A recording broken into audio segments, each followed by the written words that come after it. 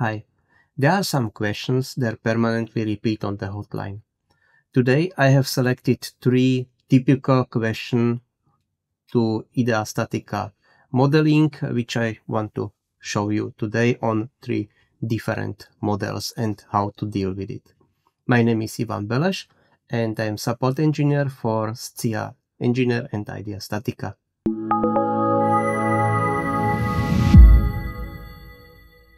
So we are at IDEA StatiCa and I start the first model. And this is the connection which I got this week from a customer, but it repeats permanently. So first I create some small model. I select an IDEA 300, my typical section, sorry for it. So I rotate it vertically and then 2 horizontal members on the top of this column. So make a copy of them, 0, and make a copy of them, right mouse button, copy and rotate around 180 degree. Okay, I want to connect them so that they sit on this column. So there is a head plate, very simple connection. So small loads, I will define 10 and 10 kilonewton meters bending moment. So this is only an example. I select a new operation, head plate, 88 M16, this is okay. Then I connect the column to these plates, change the dimensions. I make it a little bit wider, maybe top, maybe 100 millimeter, 100 millimeter, and the bottom, and 0 on the sides, 20 millimeters, that's okay. And change from left to, for example, minus 50 is okay. From right, minus 50. From top, let's say I'm 50. How does it look like? This is not bad. This is 50 and maybe minus 120 is okay. 50 and minus 120, only optical. So, looks everything great. And run the calculation. So then you get some error message. Bolts are too close to plate edge outside of the connected plate. M2 manufacturing operation. What does it mean? M2. I have connected M1 to M3 M1 to M2. M1 and M2 is connected. But these bolts are placed in M3. So the M2 is finished here, but I continue with the bolts outside of M2. So they are not connected to M3. They are optically there because the height or length of these bolts is adapted to these 2 plates. So they have the same thickness, but they ignore this bottom flange of M3. So what we have to do is to go to the bottom layers, completely delete it, so we have only on one side, and add new operation, bolts. My bolts will connect this EP1 and M3. So I connect EP1 and member M3 bottom flange. So let's set it to 0, top view transparent, change a little bit the position, rows, I don't know, 80? No, the opposite side, minus 75, okay, and minus 120, okay, and here, I don't know, 80, no, 90, 100, 100 is okay, minus 200. So now I have bolts, they connect this plate with this bottom flange. The head plate connection connects only this plate with the bottom flange of M2 because it's defined M1 with M2. Now if we run the calculation, we get some error message, maybe, yes, it's not connected on the top, so we have to connect it also on the top with some this splice. So what do we connect it? M2 top flange with M3. So no, it's okay. 14. It's a little bit bad definition.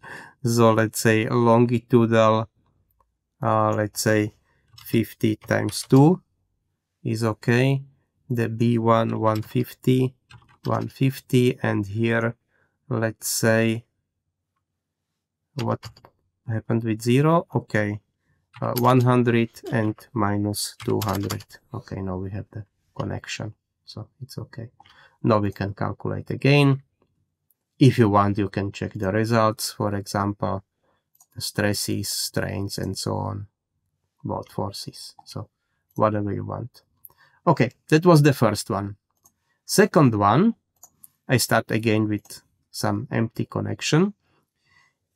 Second one, I have the column and a member also on the top of this member. So first create a column, minus 90, then create a member with 0.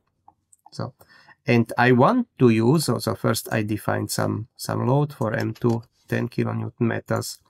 I want to use this operation stub. So, but what does the people do as a first operation? They cut the member. So, okay, I repeat it. I will cut the M1 with M2. It's okay. It's a little bit short, but doesn't matter. It works. New operation is my stub. Okay, I want to connect M2 to M1 and maybe change the thickness. That's okay. So I don't care about this dimension. Maybe minus 50 or minus 60 from bottom, minus 60. Okay, and minus 50, minus 50 to have it a little bit better. Okay, now I can extend the stub. So I cut the stub on the column with the father. Okay, looks great. I cut it firstly. It's on the top. I could add some end plate, but it doesn't matter. Run the calculation, and then we get singularity. Why was everything connected? Because we connected with the cut M1, this is the column, it's still there, with M2. At this operation, the M2 was really there. So I could cut with M2, and there are also welds which connect these two objects. But after I create the stub, and we look from the front, the M2 finish here. And we created this cut, and we need some welds. But M2 is not there. So we have to cut with stub and not with M2. But we cannot select here that we cut by stub, because stub is one row later. So the operations will be processed in chronological order. So this operation is not existing here. So what we have to do is simply copy the cut, deactivate, and cut with the stub. And then it will work. So do this cut operation after you have this stub already defined, and then it will work. So the operations are processed from top to bottom, and you have to care about it if you cut something where you had previously some operation, that this operation cannot be processed because there is this member not present. The last one is a small tip. This is not an issue, but this is a question. The people ask it often, to create a double head plate. So column and beam connection with double head plate. For example, you got a member, it's too short, and you want to fill this gap with some plate. It happened. So I create again some column, again some member, and I want to add here from the front, I want to add here two head plates. So a simple connection. We have this head plate, so I create some load with 10 kilonewton meter. There is one nice operation head plate, but this head plate is only one, and it connects the member with the column. So this will not help me. So I will use my favorite operation in IDEA StatiCa. This is this stiffening plate, how it's German, stiffening plate. It's a plate which you can place everywhere in your model. So if if all these operations don't give you your desired result, then you can reduce and you can run everything with this plate, some stiffening member, cutting of plate, cutting of member, bolts and welds, and with these few operations you can do everything. So a plate. This plate can be placed manually everywhere, but I am a lazy man. I want IDEA StatiCa will do it automatically. So I want to have it as a doubler of this flange. So place is on the, not on plate, on member, on M1, on top flange. This is not a rib, it's a doubler. And then you have to change the front or rear position, change the thickness to 20 millimeters, deactivate the welds. So, and we have to change the size 150, 150, 150. This will work. Okay. Now I can apply this head plate connection and connect this member or create some head plate on this member. Okay, I will do it. New operation, end plate M2 is connected to a plate to my SP1. But you see, it's a little bit too much bolts, but if you look at it, that I connect M2, that's correct, my new plate, with this SP1, but not with this, with the column. So what we have to do, you can firstly delete everything in the rows where you have the bolt distances. Then no bolts will be placed. So this is the one possibility, but I think more elegant possibility is to switch to welded connection, but I don't want to have the welds between the plates. Yes, this is this one, and change it to 20 millimeters. So I have two plates, top 0, 0, no, 5, 5, 0, 0. How does it look like? It's okay. So now I have the connection. I would extend the column M1 to M2, but not on the closer line, on the farther line, and now I can create the bolts. But the bolts don't connect two objects, they have to connect three objects. And I want to connect the EP1, so you can look here if you are really new, and if you hover the mouse over some element, then you see the name. This is the EP1, or you can activate the names here, but I don't do it. So we connect the EP1 with SP1. So if you are lazy to look, you can click on this arrow and then select the plate.